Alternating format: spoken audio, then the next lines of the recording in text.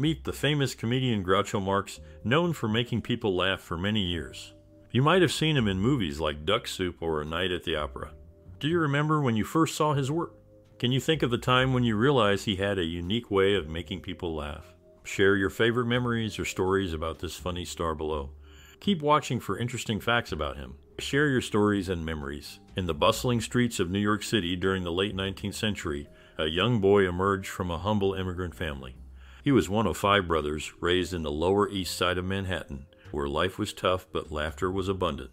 Growing up in a world of struggle, he and his siblings found refuge in humor, entertaining those around them with their quick wit and antics. Despite dropping out of school to help support his family, he discovered his true passion in the world of entertainment, joining his brothers on the vaudeville stage. Together, they formed a comedic troupe that captured the hearts of audiences with their clever banter and hilarious slapstick routines. With his distinctive appearance, thick eyebrows, a mustache, and a perpetually present cigar, he became a familiar face in the world of comedy. Their journey was not without its challenges, facing financial hardships and personal conflicts along the way. Yet, through perseverance and talent, they achieved success, leaving an indelible mark on the world of entertainment.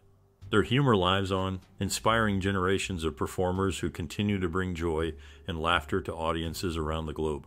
In A Night at the Opera, Otis B. Driftwood's character came alive with jokes punched up by screenwriter Al Boasberg.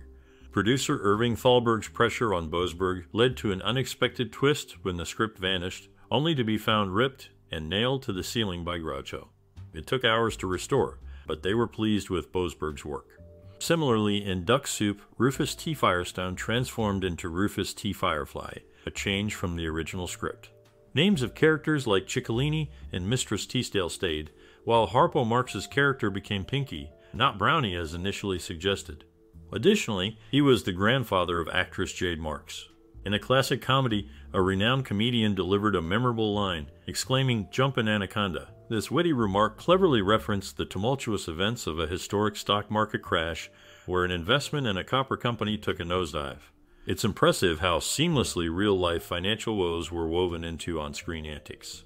Behind the scenes, there was a moment of unexpected chaos when an actress took a tumble off a boat during filming. Despite her distress, the scene continued until concerned crew members intervened. This incident added a touch of real-life energy to the film's madcap vibe. Despite success on the silver screen, attempts at television didn't quite capture the same magic. Despite undeniable talent, 3 different TV series failed to leave a lasting impact. Throughout the movie and their careers, the comedic trio left a memorable legacy, blending wit, slapstick, and social commentary into an unforgettable mix. Their influence continues to be felt in the world of entertainment today. Regretting his lack of formal education, he made up for it by becoming an enthusiastic reader in adulthood, well known for his writing skills. He also regularly corresponded with famous authors and wrote several books himself. His son once found himself in a tricky situation when caught smoking a corncob pipe in his room. In a rush, he hid the still-lit pipe in a drawer. Upon discovery, he simply swapped it with a briar pipe, making light of the situation and joking about his own smoking habits. Another performer once mentioned that he could never follow the Marx Brothers on stage. Sharing a bill with them only once, he quickly realized a huge difference between his quiet comedy act and their lively performances. Reflecting on the experience, he humorously noted the unmatched energy and laughter generated by the Marx Brothers act. In the dimly lit theater, the screen flickers to life, casting shadows across the faces of the audience. The movie playing tonight holds a special place in the hearts of many, cherished for its timeless humor and memorable characters. As the protagonist immerses themselves in the antics unfolding on screen, they can't help but be drawn to the quick wit and charm of the lead character. It's not just a film, it's an experience that resonates deeply, reminding them of the power of laughter to uplift and inspire. Throughout the movie, the protagonist finds themselves captivated by the humor and wit displayed by the central figure. Like many others, they are drawn to the character's ability to command attention with a mere raise of an eyebrow or a well-timed quip. As the story unfolds, they can't help but see reflections of themselves in the character's journey, navigating life's complexities with humor as their guiding light. In the midst of laughter and applause, the protagonist is struck by the realization that comedy transcends boundaries, speaking to the universal human experience. It's not about grand messages or political significance. It's about the simple joy of making people laugh and finding moments of levity in the absurdities of life. Leaving the theater with a newfound appreciation for the power of comedy, the protagonist is filled with a sense of inspiration and determination. Armed with nothing but their wit and humor, they are ready to face whatever challenges come their way, finding solace in the laughter that brings people together. In one memorable performance, he smashed a violin on stage at Carnegie Hall as a mock tribute to Jack Benny. In another instance, he slipped a brief Jack Benny impression into his role as Otis B. Driftwood in A Night at the Opera, playfully cueing the orchestra with a familiar line. When screenwriters George Seaton and Robert Pirosh were brought in to fix early drafts of the script, he objected to their hiring due to their inexperience.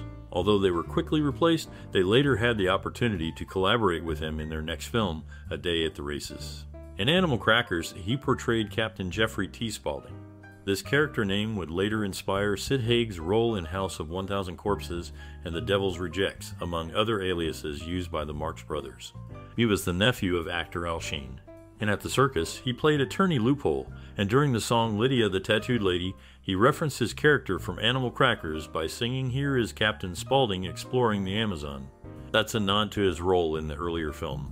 In a beloved comedy, a famous actor brought to life an eccentric character, leaving a lasting impression on audiences worldwide. This portrayal inspired a renowned rock band to name one of their albums after the movie. The actor, in turn, expressed appreciation for the tribute in a heartfelt note. Later, on Broadway, echoes of the actor's comedic brilliance resounded once more. Another performer skillfully embodied a character reminiscent of the original, captivating audiences with wit and charm. One of the actor's most memorable performances featured a daring line that stirred controversy and sparked discussions. Through interviews, the actor fondly reminisced about the uproar caused by that infamous line. This enduring legacy continues to shape and inspire entertainers across generations, reminding us of the timeless allure of laughter and entertainment. In a classic comedy, a beloved comedian brought to life a memorable character, showcasing unparalleled wit and comedic timing alongside a talented writer. His performances on radio broadcasts became legendary, captivating audiences with banter and humor. Beyond on-screen antics, he was known for a passion for Gilbert and Sullivan operettas, often hosting delightful sing-along evenings at home. His love for the art form infused his life with the joy of music and camaraderie. During a notable period, he took on a role in a highly praised abridged rendition of a popular operetta on a major television network. His interpretation showcased versatility and magnetic presence, earning further acclaim from fans and critics. In another comedic gem, his portrayal of a character added hilarity to the film. Reflecting on the experience, amusing anecdotes were shared about the directors, highlighting their struggles and humorous observations.